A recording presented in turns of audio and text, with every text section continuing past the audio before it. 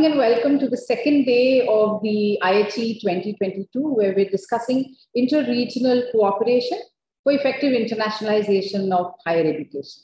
This is the second day, and we have a day filled with very interesting sessions and esteemed speakers. I just am here to welcome all the delegates, all the academia from across the world, and of course, India. And our esteemed speakers. I'm very, very happy with this session on knowledge diplomacy because this is a session which we have been discussing for several years. And we always believe that internationalization of higher education and international relations actually go hand in hand.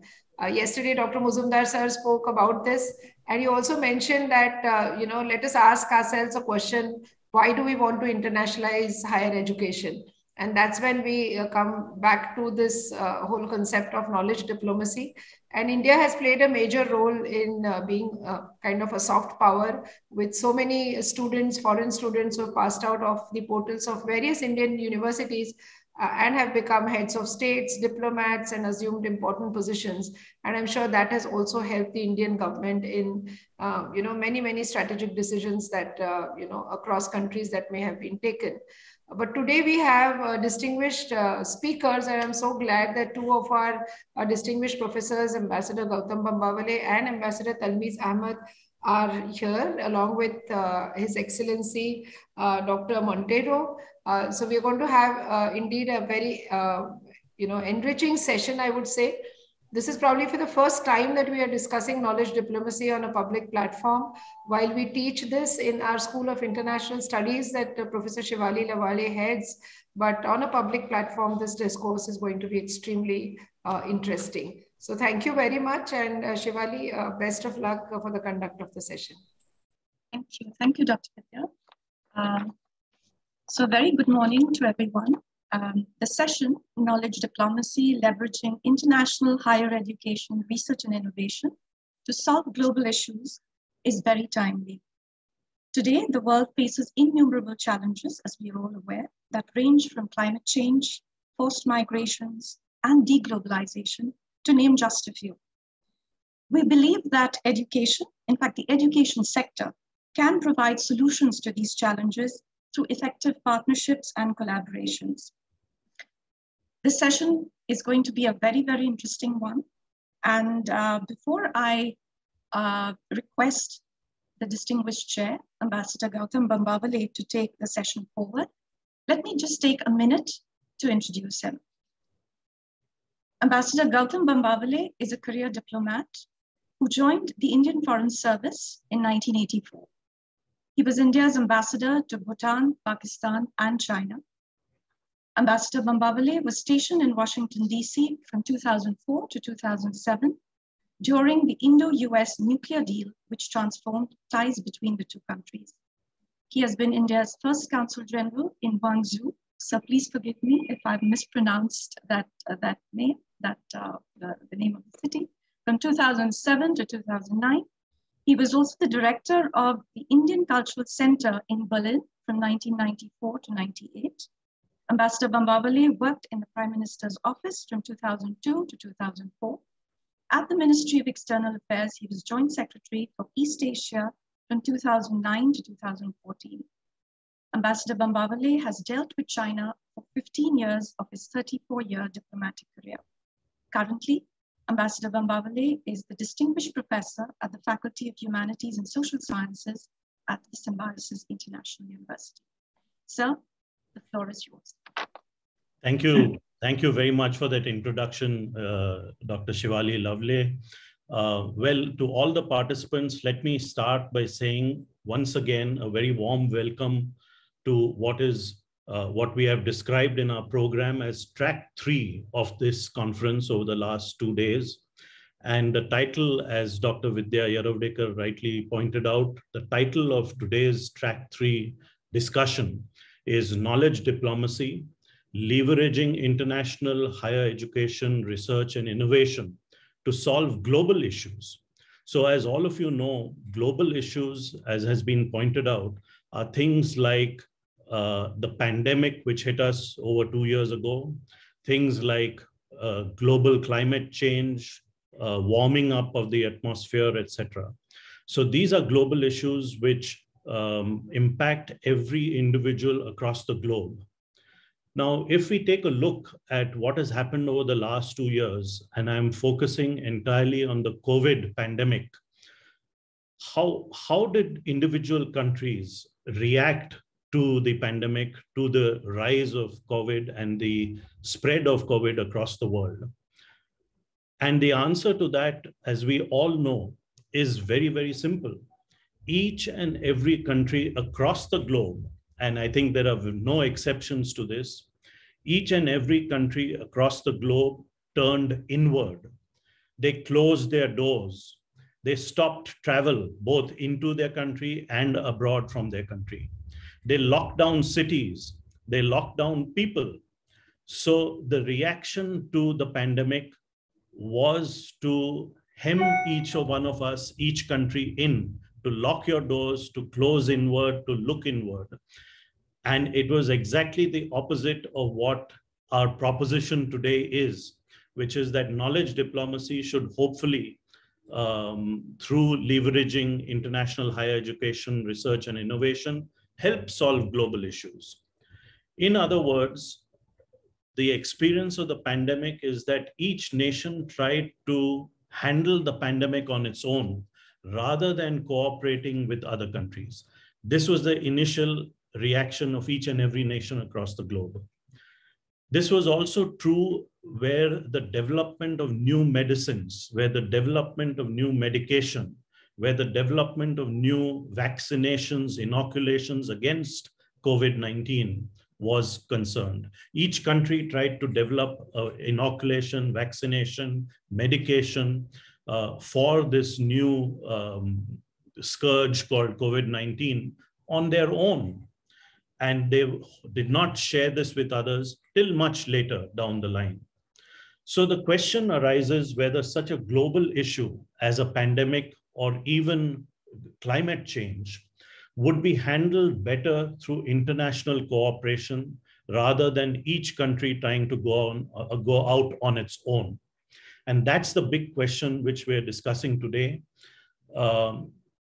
There are also other global problems, as we have discussed, whether it is climate change or whether it is other issues, where we need to ask this question, whether we need cooperation on a global scale rather than each country trying to go on its own. So the question that this track seeks to answer is whether international higher education, research, and innovation aids knowledge diplomacy, and through it, will it foster a cooperative approach to global problems? Now, please remember that experts on this subject of knowledge diplomacy, and especially knowledge diplomacy and soft power, make a clear distinction between the two. While there is a whole degree of overlap, there is also a big distinction between the two. As all of you know, soft power is the ability of a nation, of a country, to influence the thinking of other people, other countries, other people from across the globe to its own way of looking at things. So the very clear example in today's world is that of the United States, where people who go to the US to study there become very similar to the way of thinking that exists in the United States. So international higher education, in this case, in the United States, does help in expanding the US's soft power. But knowledge diplomacy is slightly different from this soft power. Knowledge diplomacy is to foster a cooperative approach to global challenges, to international challenges. So I make this distinction between knowledge diplomacy and soft power, as most social scientists do. And let us now delve into this whole question about whether international higher education, research, and innovation can actually foster a cooperative attitude and expand knowledge diplomacy across the globe. And to discuss this very interesting subject, of course, we have two very distinguished experts. The first is, of course, Ambassador Talmiz Ahmad, who is India's former ambassador to Oman, the UAE, and Saudi Arabia. He is also distinguished professor here at Symbiosis University, but he's joining us today from Delhi, where he lives and works. And he has very recently come out with a very interesting book on diplomacy, which I will let him talk about a little more if he does. But we have, of course, Ambassador Talmiz Ahmad, and then we have Ambassador Claudio Montero, who is the serving ambassador of Costa Rica to India. He too is, I believe, joining us from Delhi. But let me first give the floor to Ambassador Talmiz Ahmad. And as has been pointed out by the organizers, I have to be very strict with both of you gentlemen. You have 15 minutes each because we'd like to have a question and answer session at the end of it. So the floor is yours, Ambassador Talmiz Ahmad. Your 15 minutes starts now. Thank you. Thank you, Gautam. Thank you for the invitation to Symbiosis. Before I talk about knowledge diplomacy, let me first give an overview of the world in which we are. This is a world of competition, confrontation, and conflict. Indeed, we are experiencing a very major global conflict, which Russia has recently defined as the Third World War. There are deep divisions globally, regionally, and domestically. Regionally and globally, we have geopolitical divisions, ideological divisions. And very often, these are based on identity-based contentions, where individuals and groups are asserting to gain power for the kind of grouping they have put together. This grouping could be based on race, subnationalism, faith, or what have you. But this is a period of extraordinary global contention. After 40 years of the Cold War and 30 years of the post-Cold War era, we are today poised for a significant change in world order. Why has this happened? It has happened largely because of the breakdown of globalization. Globalization for a short period had engendered a kind of cooperation. So cooperation in economic terms, in terms of movement of ideas, movement of technology, movement of information and finance, or movement of people. That has broken down. And that has broken down largely because of certain major domestic issues. Large numbers of people at home were not part of the success story engendered by globalization. But globalization also broke down because of concerns in the developed world that their monopoly over power, over global power, based on technology, finance, and information control, is now likely to be challenged. And that this challenge is coming from non-Western sources. And there was therefore a shutting down immediately of this and adoption of a confrontationist approach. Therefore, there are two reasons. There are the domestic and the global. And this is what we are contending with today. It's a very untidy, indeed anarchic global order in which we are involved today. It is in this situation that we are talking about education of knowledge diplomacy. Knowledge diplomacy is reaching out beyond borders, reaching out in terms of putting together shared paradigms of consensus. Let us see what the record has been. The record, as we have already noted, has been quite poor because the ability to share across borders is almost negligible. There is a very deep reluctance to share on equal basis. There is, of course, the buying and selling. If I have produced something of a certain value, I'm quite happy to sell it, but I will not share the technology. Sharing of technology has been of very, very limited value. Again, with regard to health, my colleague Gautam has already sketched out a record that has been extremely poor and remains poor. Large parts of the world, including Africa and Latin America, are indeed excluded almost entirely from any ameliorative action to be taken by the international community. even with regard to climate change, which is supposed to bring all of us together on the same platform. We've already seen in the context of the Ukraine conflict that immediately we have gone back to conventional fuels and that we are facing an energy crisis directly created by the contending power of the United States. What then are we supposed to share? Values?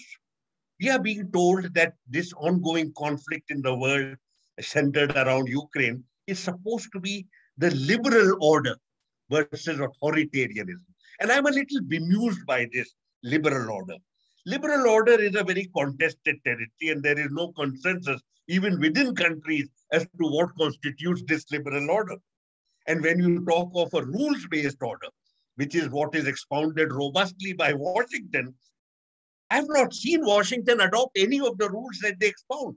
They are, in fact, the greatest breaker of international order and leave behind a trail of extraordinary devastation as they go forward with immunity and devastate, destroy entire communities and civilization and put to death several 100,000 people.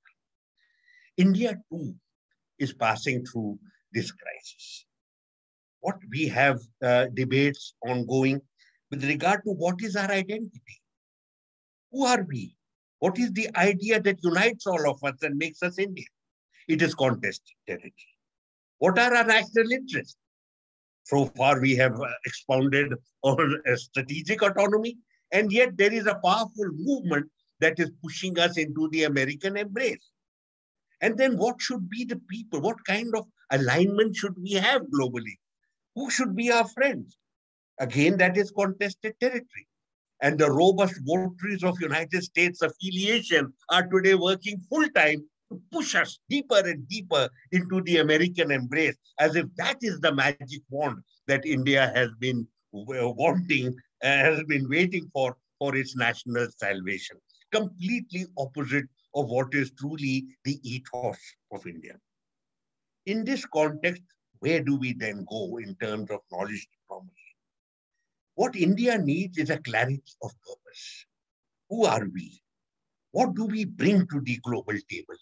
What are the values that we have nurtured in this land of ours over several thousand years, and today have made us unique and in a position to share?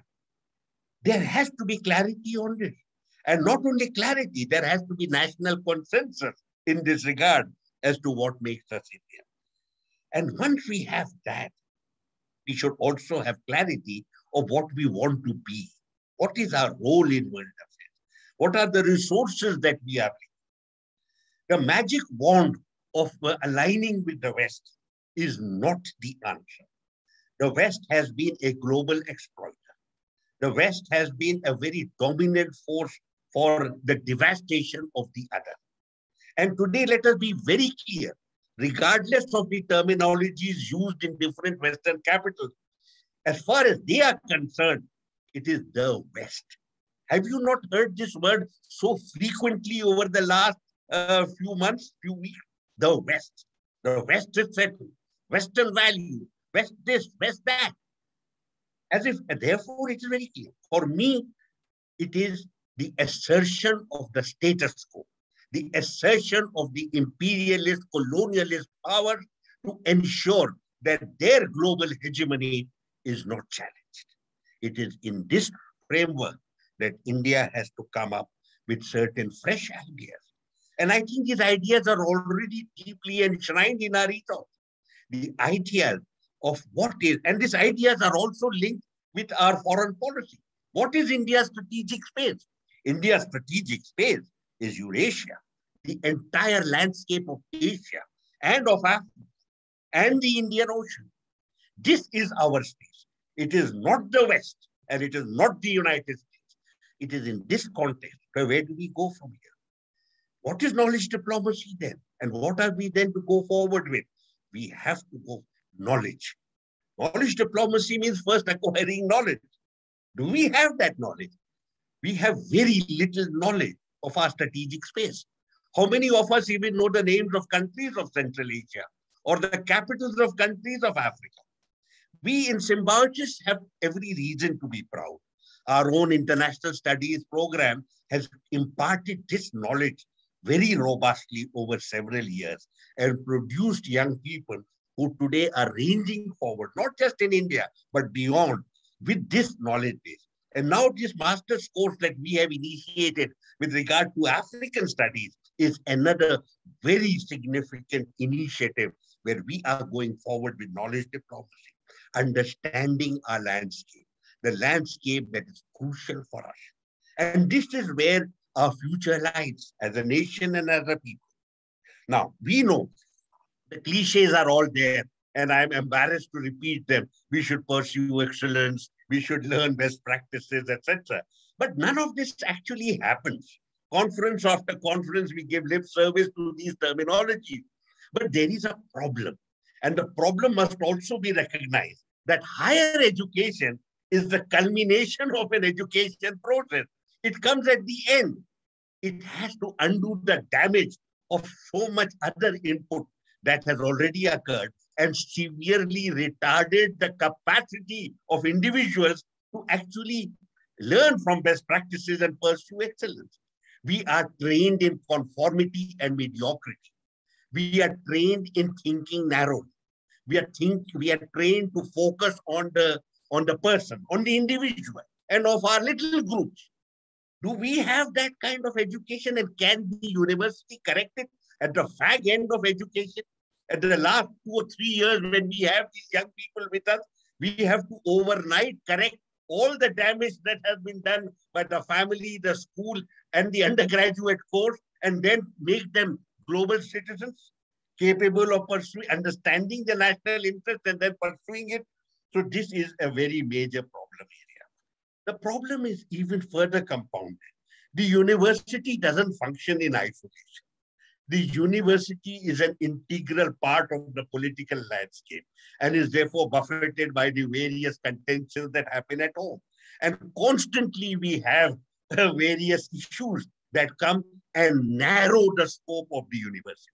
If on the one hand we are told that we pursue liberal values, values that are accommodative, values that bring people together, the reality is that the reality of the political landscape is that it narrows the vision rather than broadens it. So we have that concern as well.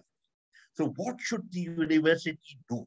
The university must broaden the identity, broaden the vision, broaden the understanding, and make us truly effective role players in the knowledge diplomacy that is now central for us. I think India is capable of playing that role. We have the institutions, we have the minds, we have the potential. It just needs a certain clarity and direction. Let us be very clear where we want to go. This is our landscape. Look at the map. The map is of Asia, Africa, and the Indian Ocean. It does not include the West, and it does not include the United States. They have an agenda that has nothing to do with us. And before I end, let me quietly remind all of you that these great bastions of liberalism, when it suits them, and when they find someone is not cooperating with them and doing their bidding, that is when the knives come out. And we have this petty official from the United States who happens to be of Indian origin, who descends upon Delhi and from the podium threatens his mother country and says there will be consequences if you do not accommodate us. Thank you very much. Thank you. Thank you so much, Ambassador Talmiz Ahmad, for some thought-provoking ideas. Thank you so much. I think let us now turn to our second speaker, who is Ambassador Claudio Montero, the serving ambassador of Costa Rica to India. Sir, the floor is yours. Your 15 minutes starts now. Thank you very much. I don't know if you can see me because I'm having problems with the camera. Yeah, we can hear you loud and clear, Ambassador. We can't see you, but please do go ahead. We can hear you loud and clear. Okay, thank you very much. First, I would like to greet our chair, former Ambassador Bertrand Van Bawelen, my fellow speaker, former Ambassador Talmiz Ahmad, our moderator, Shivali Lawal, and the esteemed audience that has joined us today. It's an honor to be part of this discussion. Our sincere appreciation to Symbiosis International University for the invitation and for the organization of this important event. How to achieve an effective internationalization of higher education is a key topic that pertains not only to India, but to all countries in the world. How do we improve the quality of our education and increase the exposure of our faculty and students to a more international academic dimensions that involves not only teaching, but also collaborating in research as well as in the implementation of programs involving different services to society? How do we promote the mobility of students to and from our universities, expand our programs, pursue agreements and memorandum of understanding, promote publications in academic journals with impact in key areas? These matters have inevitably become a great relevance to all nations, thus encouraging the push for our national higher education institutions to cross borders and go international. This, as we all know, has resulted in higher numbers of international students across the globe. The creation of a wide variety of programs, including online options, a stronger driver of universities to improve their position in the global rankings, more cooperation agreements, among others. The bigger question, however, is, and this brings me to the specific topic of our panel, how we can leverage the current global knowledge production and sharing in higher education to solve global issues. That is, how can the internationalization of higher education provide an effective service to society, to our global community? For this, it's necessary for internationalization of higher education to focus on a strategic, comprehensive, and global issues, rather than being driven by specific national or local issues. Academic exchanges and cooperation should therefore be geared towards promoting peace and mutual understanding, achieving green, inclusive, and resilient economies, human development, and combating climate change and poverty. Among many other challenges that our world continues to face, these topics must not be pushed to the sidelines, but rather be a main target of the internationalization of our higher education. And I must add to a little comment to what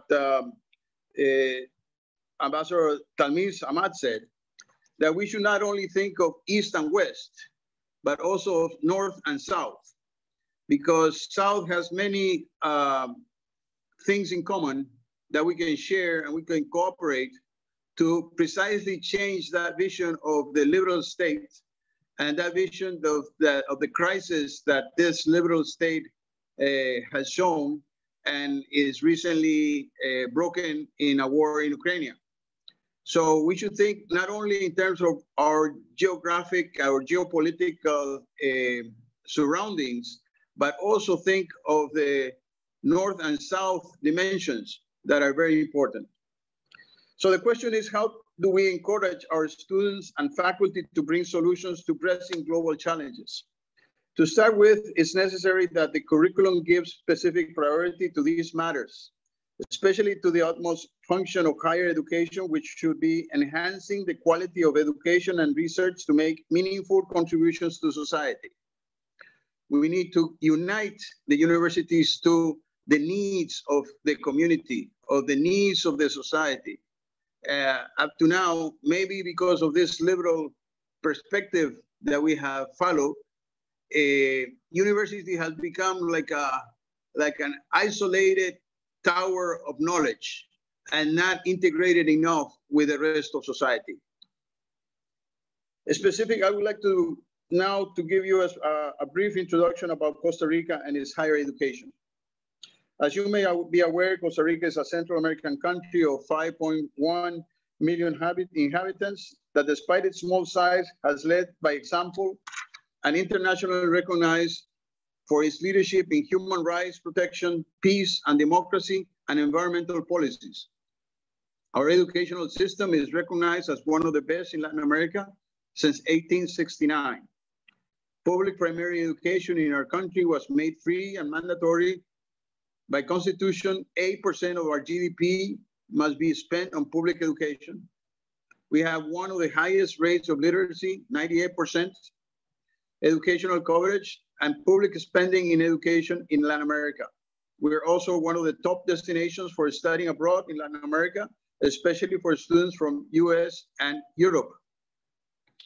We have 5 public universities, among which our leading institution, which is named University of Costa Rica, has been rated #1 in Central America and the Caribbean, as well as one of the 500 top universities of the world, which includes 7,500 universities. Our education sector also includes a growing number of private universities. We have 54 of them right now. Costa Rica has long understood that our main resource is the talent and education of our people, and that we need to provide the necessary capacities for our people to face the challenges of modern world. Given the importance of education in our country, it is not surprising that one of the main focuses of Costa Rican foreign policy deals with innovation, knowledge, and education diplomacy.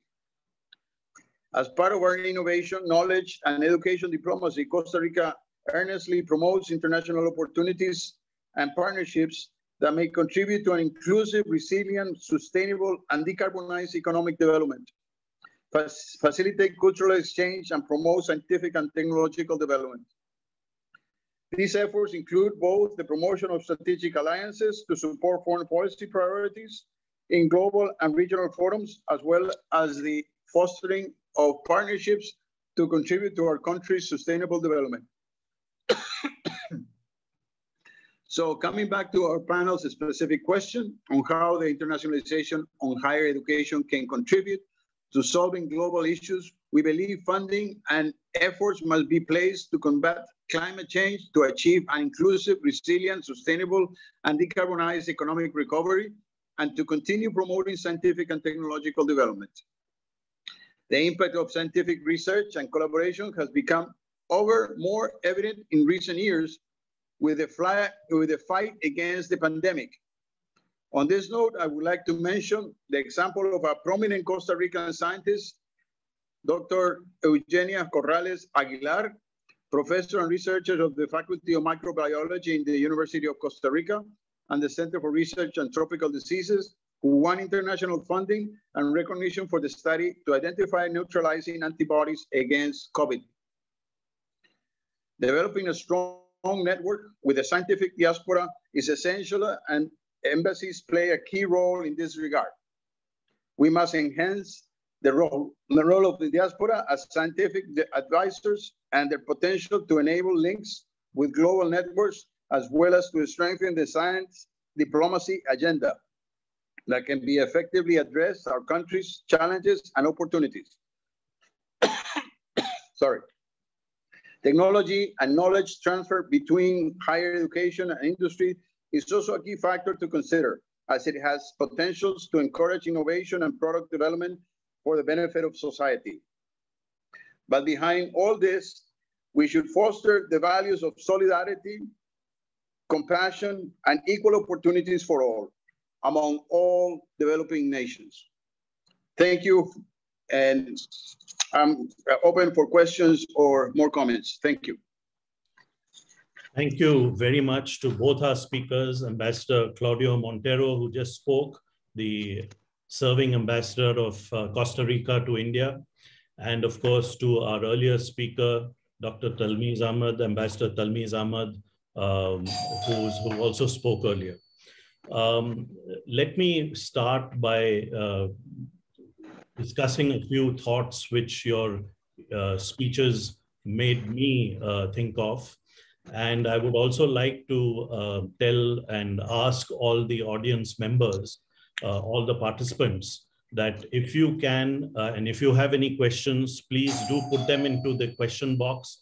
Please put them into the chat box so that I can pose those questions to our two distinguished guests. But let me start with Ambassador Talmiz Ahmad and ask him the following question. You know, when we think of internationalization of higher education, and as you know, sir, that we at Symbiosis This is a very important aspect of symbiosis. This is a very important part of symbiosis, that we are looking at getting students from other countries. Now, we also, in our experience, we know that while there are a large number of students who come from around us, from our neighboring countries, whether it's Nepal, whether it is Bhutan, Sri Lanka, we also have students from Africa and some from Southeast Asia. But the experience is also that we do get students from the West who want to study, say, for example, computers or information technology. They want to do a semester at an Indian university, or they may even want to do internships here at Indian universities. So when you say that we should not look at the West, should we stop such students from coming, or should we keep the door open for them too? How should we at Symbiosis and other universities who are represented in this conference go about Indian universities? How should we go about attracting students from abroad? Ambassador Talmiz Ahmad, please. There is no suggestion in my remarks that we should shut our doors and windows. In fact, my message is exactly the opposite. We must open our doors and windows, open our minds, and get people from diverse backgrounds to come and see us at our best. There is no question of not wanting someone else to come. What I don't want to see is that we get swept off our feet. There used to be a time after independence when young people from India used to go abroad to study because we did not have adequate institutions, and then they would come back. Today, you have an opposite scenario. My concern is about that we produce, our educational institutions produce young people who then go abroad and work there. That means we take upon ourselves the responsibility of education, but the benefits of that education are taking place somewhere else. That is what I am concerned about, and that is what I am opposed to. This allure of the West. We have so many people whose heart beats for India, but it beats fastest when they are in California. And that is it. The great flag of India, California. And nobody ever asked them, what are you doing there? You should be here. Okay, India is not the most perfect place and there are struggles. This is where you belong. And this is where you must contribute the maximum that you can. I am opposed to this shift that we produce the young people and they contribute to somebody else. Somebody else. United States became the country that it has become overwhelmingly because of these migrants who have come there. And I accept that.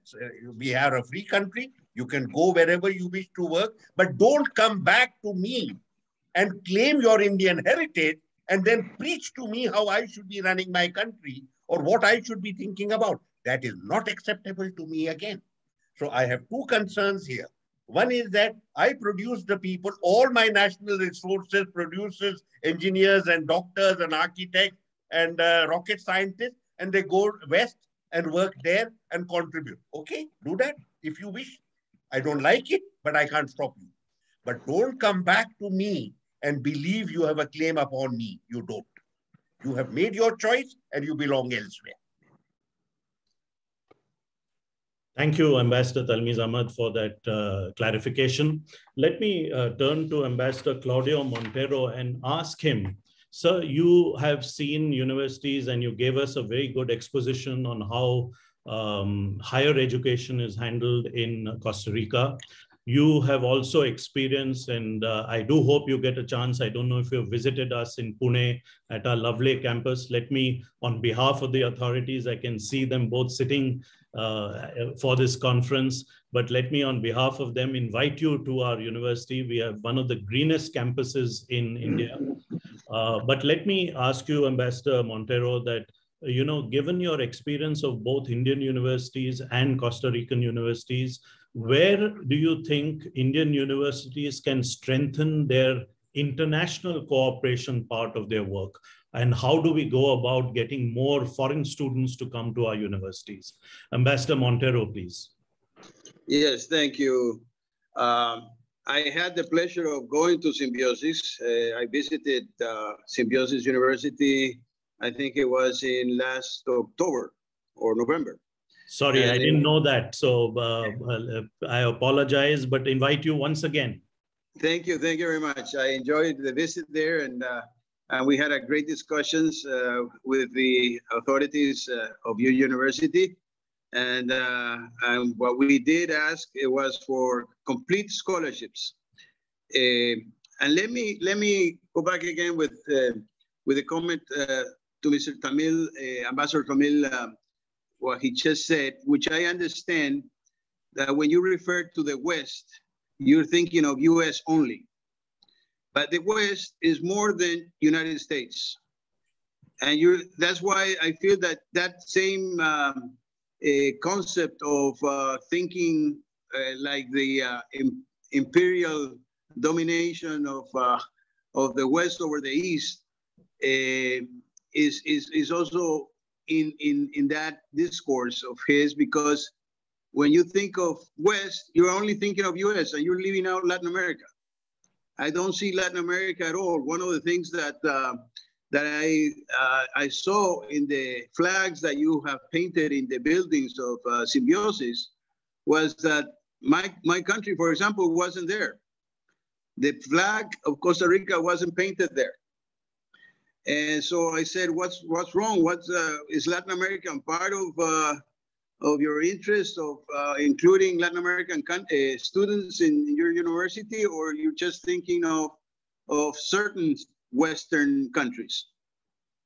And so that's part of our also colonial mentality of not seeing the problem from North and South also. You know, South-South cooperation can be of great help in changing these stereotypes. And we should do more cooperation between South-South, Latin America and India, for example, which have a lot of things in common. I always say 2 or 3 things that I think that are very important of values that we share with India. One is the value of democracy. You are the largest democracy in the world, and we are the oldest democracy in Latin America. The values of peace. Your independence came through a peaceful movement, and Gandhi was a leader of this peaceful movement, by the way, trained in England and came back to precisely change things here in India. Same thing with Nehru. Nehru was trained as a lawyer in England and came back to the colony to work for the independence. So not everybody that has been trained in the West has that mentality of, coming to lecturing only and putting some values that are not the local values. So we have also that value of peace that is very important. You know, after our Civil War in 1948, 1 year after your independence, we had a civil war, and the ones that won the war, who was a leader called Pepe Figueres, he had a government of 6 months only, made some reforms, and among those reforms, he abolished the army. And we have become the first and only country in the world that voluntarily have abolished the army. And that abolishment of the army has allowed us to spend more money in education and health. And that could be something very interesting to spread around and do a lot of cooperation between countries of the South, like India and Costa Rica, or India and Latin America. So I think there's a lot to be done there in terms of research, in terms of exchange of students, exchange of staff on these exchange programs of maybe a semester or a year, or even a master's degree of 2 years, you know? The problem is that because of this mentality of maybe thinking only of going to study in Europe or US, we leave out other opportunities, and the students don't see that there are other opportunities to go study and learn from countries that have even more things in common. Like, for example, coming to India for Costa Rican students is not a priority, and we want to change that. How can we change that so that they consider India also as a place to come and study? Well, we have to give them more incentives. We have to give them more complete scholarships, so that maybe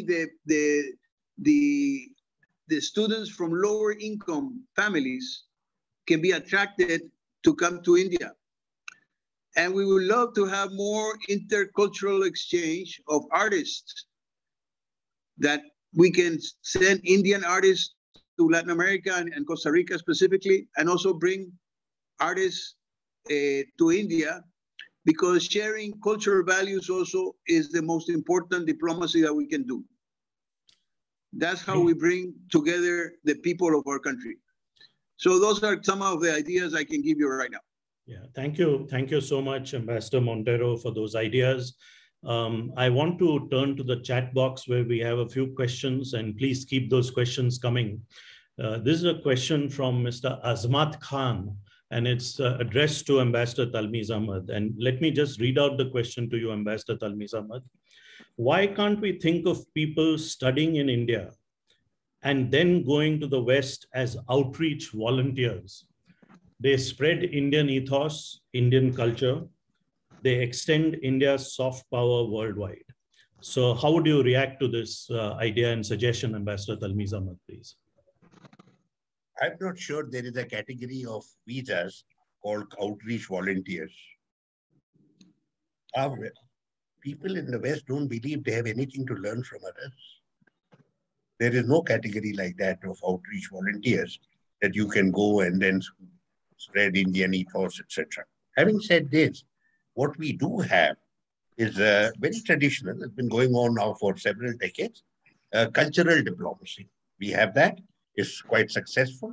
It is very often sponsored by government, but increasingly the private sector is also involved. And large aspects of our ethos are conveyed to various countries. We have a good tradition of the festivals of India in various capitals, which have been going on for several years. We have scholars moving back and forth, participating in conferences. We have a lot of academic interaction. All of that is happening. Let's not use the word outreach volunteer. We have interaction broadly under the rubric of cultural diplomacy. It is already taking place. We also have movements of students. Various ministries in India, the Ministry of Youth and Sports organizes visits of young people who go to other countries and see how the countries are functioning and come back with a certain perspective relating to that country. And we also have, our films participate in film festivals. We have film festivals in India, and we have our cinema going abroad. So there is a lot already happening, which is quite successful. But as I pointed out, and I must raise this point of caution, there is no consensus about what should be projected and in what way. It's contested territory.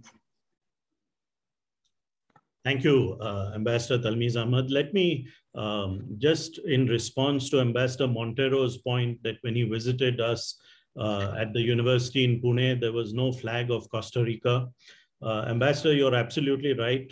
The flags which are up there are those of countries whose students are studying at our university. So we hope to see the flag of Costa Rica quickly. We hope to have some students from your country studying here at Symbiosis. And then the flag of Costa Rica will be also amongst all those other flags which you see at our university campus in Lovely. But one of the very important points which Ambassador Montero made was that there is a need for comprehensive scholarships, especially for bright but needy students. And if I could, I can see that Dr. Vidya is part of our discussion. Recently, we had this question also from our neighbor Bhutan, So let me turn to her and request her to sort of address this issue and what we at Symbiosis can do to bring in students from Costa Rica who may be needy, or students from other neighbors like Bhutan. Yes, thank you.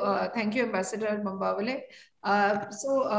Ambassador Claudio, I would like to inform you that we do have scholarships for foreign students who are generally recommended. We give those scholarships to students who are recommended by the embassies. So in case you have such needy but talented students, we can certainly look at the scholarship program. We have a specific scholarship program for African students, and we see many African students, and earlier we had for even Afghanistan students who used to come in large numbers. Even today, we have a program called Engage Africa, in which we provide 100% scholarships, sometimes 50% scholarships. Apart from this, let me also inform you that the Indian government has launched the Study in India program. And through this program, the government of India provides scholarships to not just public institutions and universities, but even to private universities. So there are a lot of students who come through the government of India scholarship, to Symbiosis International University. And I fully agree with you. We definitely need to develop a more South-South collaboration. In fact, yesterday we had a whole session on this, South-South-North collaborations. And through this, we can certainly look at how we can bring in Latin America closer to India. Thank you. Thank you. Thank you so much, Dr. Vidya. There is a question in the chat box which is addressed to both the ambassadors, to our speakers. And the question is as follows. It's from Dr. Polly Lama. Do you think a university should have a ceiling budget limit for global educational diplomacy? Meaning that, is the budget masking our country and creating a brain drain? Should we invest more on social exposure of our university? So the basic idea, should there be a ceiling for global educational diplomacy at our universities here in India or maybe even abroad? So let me, this is for both the ambassadors. Let me go to Ambassador Claudio Montero first, and then request Ambassador Talmiz Ahmad. Ambassador Montero, if I could request you to answer this question first. Thank you. No, I think there should not be a ceiling of a budget to encourage students abroad, either from India to other countries and from other countries to India. I think even should be even broader and larger.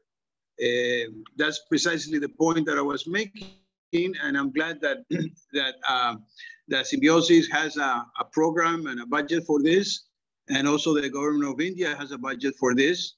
The problem is that sometimes the budget is not used. It's not used for some other reasons that we have to find out. Why is it that people from abroad, from Latin America in this case, don't choose India to come here? And they prefer to go to the Europe or United States, because that has a lot of structural reasons of employment.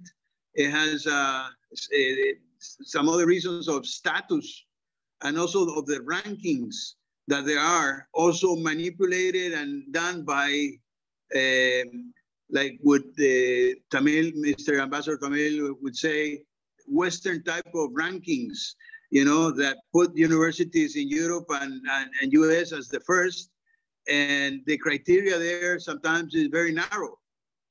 And so we have to then maybe change that vision that the universities also in India or in Latin America can be as good or even better than the teachings and academic levels that you can find in Europe or United States. So we have to market our countries, our universities much better. And for that, I think the budget should be even larger. Thank you, Ambassador Montero. Ambassador Ahmad? There seem to be two issues here. One is with regard to students engaging with each other within the environment of the university. And the other is projecting a nation's ethos in another environment. The role of the university is with regard to the first, and that is how we can expand our knowledge and understanding with regard to other countries. And I had mentioned specifically the Africa program that Symbiosis, our School of International Studies, has initiated. It's a pioneering initiative, and it's a 2-year master's program, and it is very rich in content because it brings in the politics, the economics, the culture. Even as I speak to you, I cannot help recalling how rich African literature is.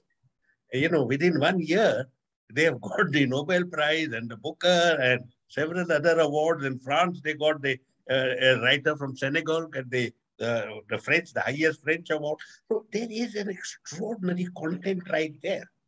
And these kind of programs are very helpful. And the plan that we have of actually getting inputs from Africa, you know, teachers from Africa, people speak. This is one of the great advantages of the online interaction, that with, you know, you can get the best people in the world to address our students. And we should also, therefore, that is already happening. And I think that is the way to go forward. With regard to using students to promote our ethos and culture, I think that's it's not going to be easy. It's a bit untidy, because that is where you find governments take the initiative to a far greater extent. And actually, it's the government's responsibility to provide these scholarship programs and all. And I think India is a lead role player in that regard. And we do have a lot of programs where we encourage students to come. I agree with the ambassador from Costa Rica that there is a certain neglect of Latin American studies in India. I mean, we could do better. The interactions, they have started only recently, the interactions, I would say in the last 2 or 3 decades, there has been a certain greater interest. And I have personally seen how our economic ties have expanded. And we have a lot of movement taking place between India and different Latin American countries. But also there is the problem of geography. Let's be very objective here. As far as Latin American countries are concerned, their El Dorado is United States and possibly Canada, not other countries. But having said this, I do believe, I did not include Latin America in my strategic space, but I have to include it in my economic and cultural space as far as India is concerned. You know, even a rudimentary exposure to Latin American writing, you know, the authors who have written there from Latin America, very often not known here. What extraordinary minds they have been. What an extraordinarily rich culture. Cinema, literature, poetry. It is completely overwhelming. And I think, yes, it would be to our advantage, our mutual advantage, or for Latin America and India to be more robustly interacting with each other. I know there is the issue of geography, and it's not easy to get across from one part, from India to all the way to Latin America, but it's something that can and should be done. And Latin America itself would also need to show a fresh orientation, a far greater interest in getting away from this heavy monstrosity in the north and getting away. Yes, it's much easier to speak of South-South cooperation, but let's see it happening in reality. I would love to see. So it's a two-way traffic. It cannot be that India shows all the enthusiasm for Latin America, but Latin America's eyes remain northward rather than eastward. It has to be done by both of us together. Greater engagement, greater dialogue, multifaceted interactions. I think that's the way to go forward. Ambassador Bambawale, if Yes, I may, please. there are a couple of questions in the chat box. In fact, this would flow very well. In fact, it will seg very well with Ambassador Ahmed's remarks. There's a question from Aprajita Mishra.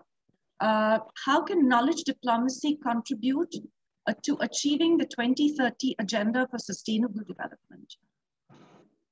And I think maybe we could, if I may, sir, with your permission, with the permission of the chair. So I think this question could be directed to Ambassador Montero. Yes. Well, that question, thank you for the question, is very important. How can we achieve the sustainability goals in 2030 with this knowledge diplomacy and education diplomacy? One, I would stress what I've said about South-South cooperation by the topics that we have to choose and make a priority in our curriculums, which is climate change, which is poverty reduction, inequality reduction, and all of these goals that the sustainable goals of United Nations have established. Those have to be achieved in a global way. And the more that we exchange our knowledge by these programs of student exchanges and professor exchanges and all of these, we will be enriched by different views and different cultural perspectives that would enable them to obtain these goals much faster. This is something, the globalization has brought us to the awareness that we have only one spaceship and we have to take care, all of us have to take care, and we have the same common objective of survival and also of making the life of our children and our grandchildren much better. And we're not doing that. So we have to start by getting to know each other culturally, and sharing all our knowledges from different perspectives and different topics and different disciplines in order to achieve in a holistic way all of these sustainable development goals.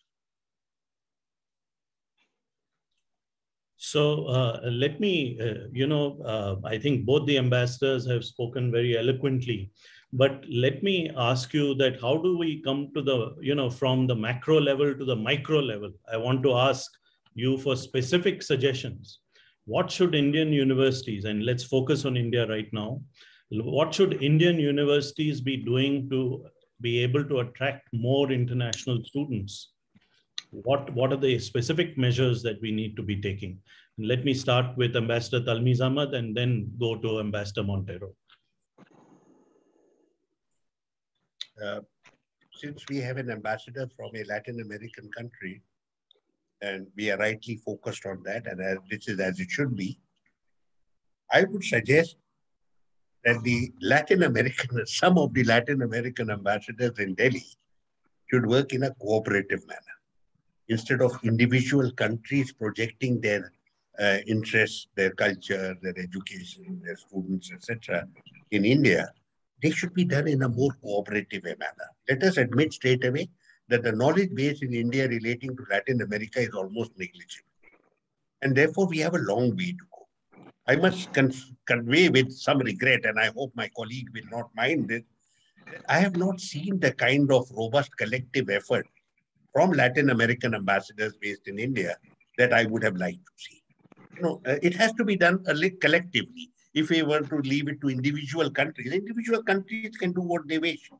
But if a collective effort to project Latin American ethos, Latin American culture, cinema, poetry, art, literature, getting people across and talking to their counterparts here. And in that, education would be a major part. Possibly sponsor a Latin American chair. We don't have enough Latin American studies. We have some in Goa of a very rudimentary character, and we could do better. And we've had in our own school, we've had Latin American program over 2 or 3 days. But we should get institutionalized. We do a lot of things from time to time. So I would put, if you don't mind my saying, a major responsibility on the Latin American ambassadors here. I know that they meet together. Let them put this on their agenda. Let us see what they can do collectively. Put together an art exhibition or a speaking program or a Latin American week or Latin American fortnight, in different parts of India, going across, visiting universities, getting individuals. I remember handling in the ICWA a similar program from Spain. They had a delegation of about 25 or 30 people. They had filmmakers, they had writers, they had poets, and they had professors, experts in foreign policy, etc.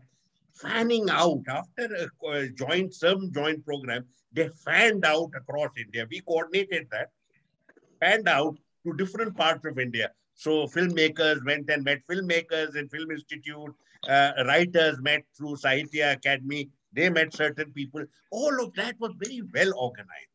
And I think this is something that I would like the Latin American ambassadors to do much more collectively than we have seen so far. That would be a very specific suggestion from my side. And there's a whole fertile territory out there. You will find Indians deeply interested in you. The great heroes we have in our country, Fidel Castro and Che Guevara, I'm sure we are ready for a slight update in that regard. And we have had this extraordinary writer, Pablo Neruda, and even more. I mean, I'm not pretending to have any knowledge, but you will find people in India deeply interested in the culture that you have to offer us. Ambassador Montero? Yes, definitely. I agree completely with Ambassador Ahmad. You know, we have a group that is called GRULAC, a group of Latin American and Caribbean countries. We get together, but for the last 2 years with the pandemic, it has been very difficult to have these type of festivals or a movie and artist exhibition. But we are very willing to work on that. And we are planning to do some this year or even for next year, if we get the fundings for it. We were thinking even of doing something in a big scale with all Latin American countries, showing art, music, and a movie festival. But that got delayed because of this pandemic situation right now. But we have that in our agenda, and we will try to do more collective things. I agree that that should be done, and not only bilateral. And that is a challenge sometimes because not all Latin American countries think alike or have a homogeneous position on things. We have a lot of discrepancies ourselves, you know, which it wouldn't be the case for India. That is one country that takes a decision for itself.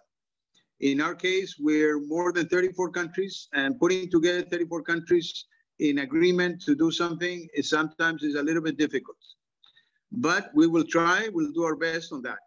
However, I would like to stress that according to the answering your question of how can we do it in a micro level, is the scholarship programs. I think the scholarship program should be something something that we should at least get, you know, 2 students from Latin America in at least 10 universities of India.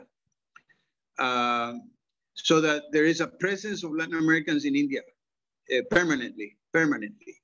And we would love to exchange cultural also experiences of artists, you know, so that musicians and artists, painters, and even staff, academic staff could be exchanged.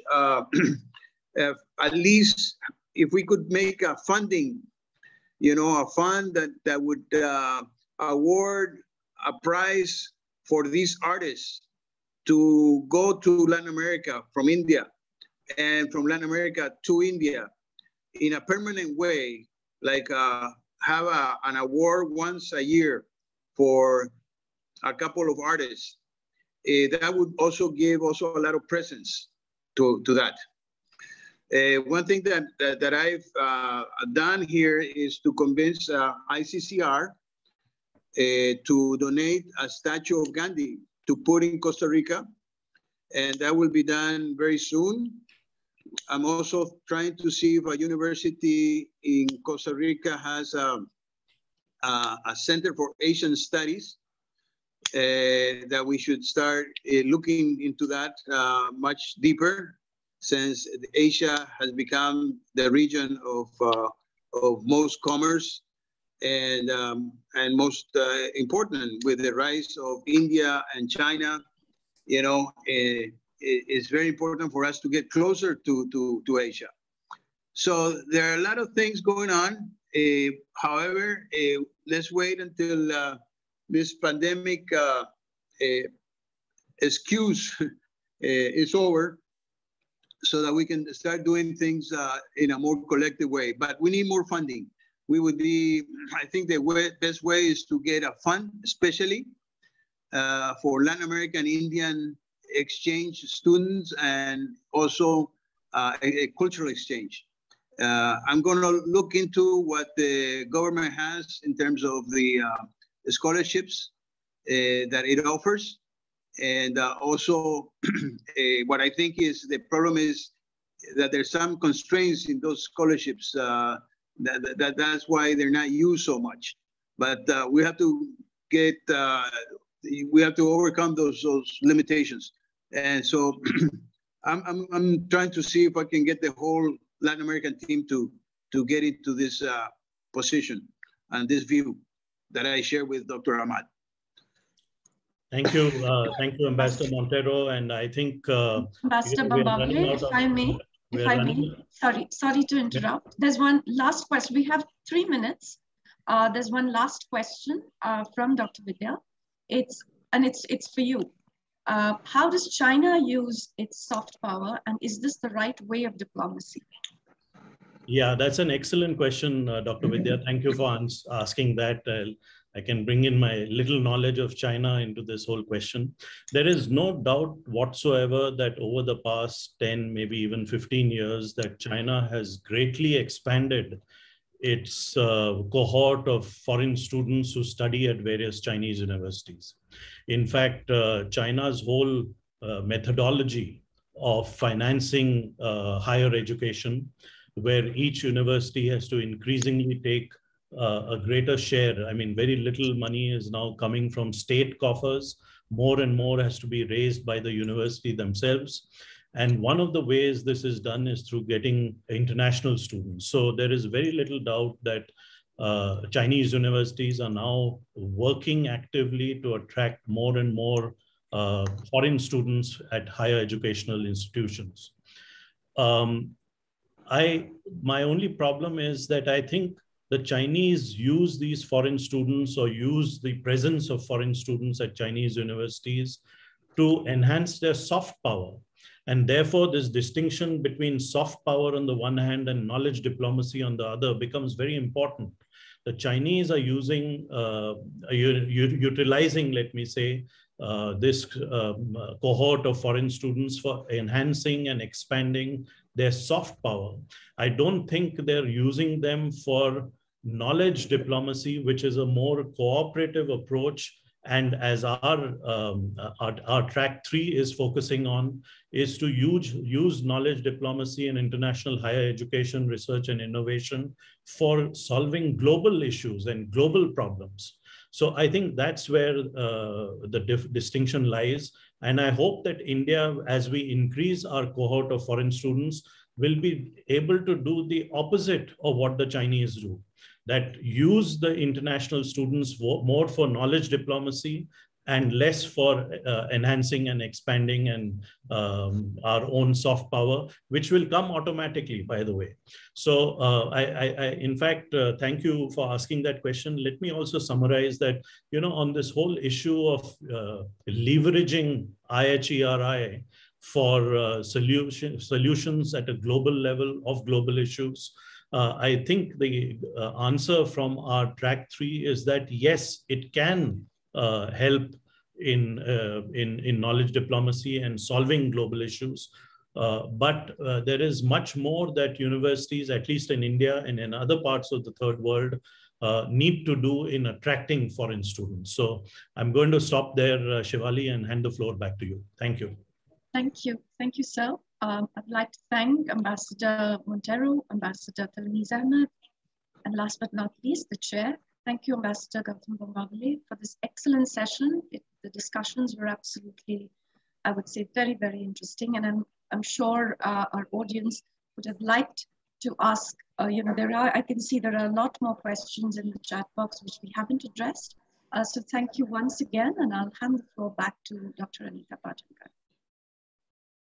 Thank you, Shivali, for that very insightful discussion. Thank you, esteemed panel.